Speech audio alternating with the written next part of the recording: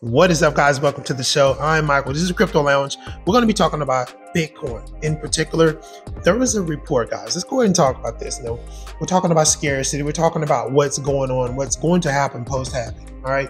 You got a Bybit report. And I'm looking at some pretty crazy numbers when it comes to the outflow and the scarcity cut, how that's going to affect outflow. Supply shock. This is what we're talking about, right? I want to talk about the exchanges that essentially in this report are slated to run out of Bitcoin post-halving. And we're talking about 9 months after the particular halving. Now, this may be something that a lot of you aren't thinking about.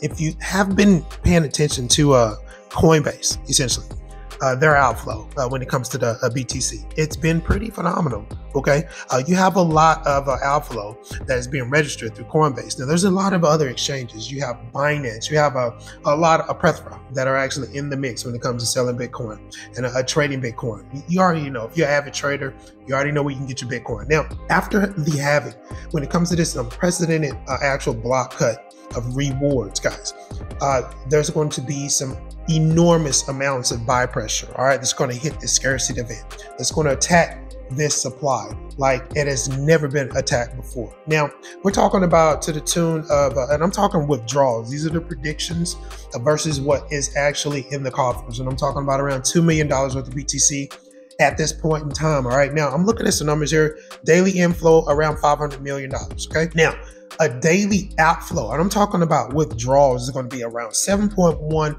BTC. I'm talking 7,000. Okay, $7,100, just a little bit, above that. When it comes to the outflow post-halving, this is what's going to be registered. Now, when you factor in that supply shock, when you factor in those effects, that scarcity cut in Bitcoin, which is what happens every time we get a halving, you know what I'm saying? The supply gets cut. Now, this is a lot of players are saying this is kind of like a minute cut.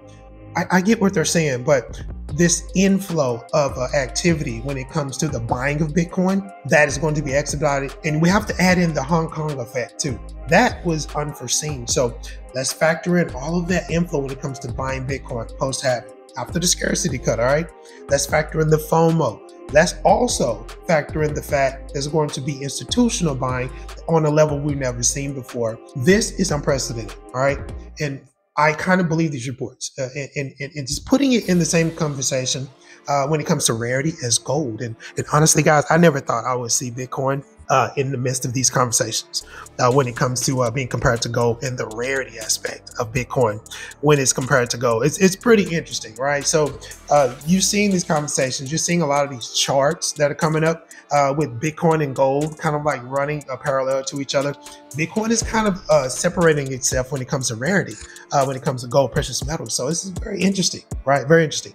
Now let's get to the miners aspect of it, because the miners, now you're going to get a block cut. All right, so this is going to affect the large scale miners. If you got 1 or 2 S9s, S10s, whatever they call them right now, I think they're S10s or whatever. You know, if you use ASICs, you know what I'm talking about. The money's not going to be as fluid as it was prior to this new influx in buying potential, the scarcity cut in the middle of all this FOMO. And listen, guys, they're not going to be making as much money as they used to. Now, you have BRC20, you have inscription activity. Now you have the Ruins protocol that's going to be coming online. It's going to expedite a lot of that. It's kind of move that to the side, kind of take care of that, so it doesn't put that much strain on Bitcoin going forward. We'll see how that goes. But it looks good, by the way.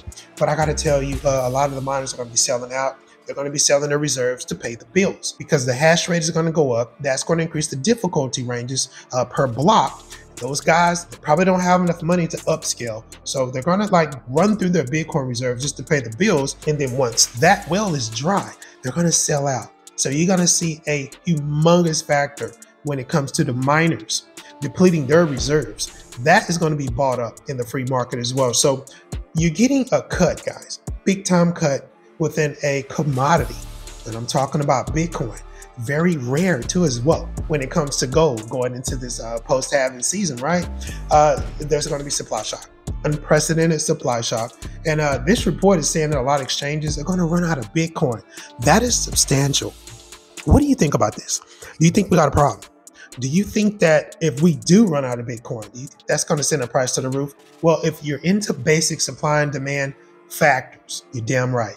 This price is going to go to the roof. I think 100K is like very, very, very conservative. I think we're talking 150, maybe even 200K. I think Kathy Woods is talking about 250K around the third quarter of next year. I can see that. I mean, these reports are crazy, and these numbers, these metrics, they work. Because if you do the basic supply and demand math, all right, you factor in these scarcity cuts, you factor in the actual ETF action, not only in America, but across the board. We got the Hong Kong situation that's actually a factor now. So, and that's $25 billion worth of inflow, just waiting. That hasn't even happened yet. So you damn right, we're gonna have some supply shock when it comes to Bitcoin. There's going to be a scarcity factor that we all know we love Bitcoin having, and a lot of FOMO, big time FOMO. When that hits, you're going to see Bitcoin fly to these exchanges to the tune that we've never seen before. Well over 7.1K worth of outflow when it comes to BTC out of these exchanges. They don't have a lot left, guys. I know Coinbase's coffers are getting kind of dry. So what do you think? You think this is a factor? Let me know what you think about this, and we'll see you on the next video.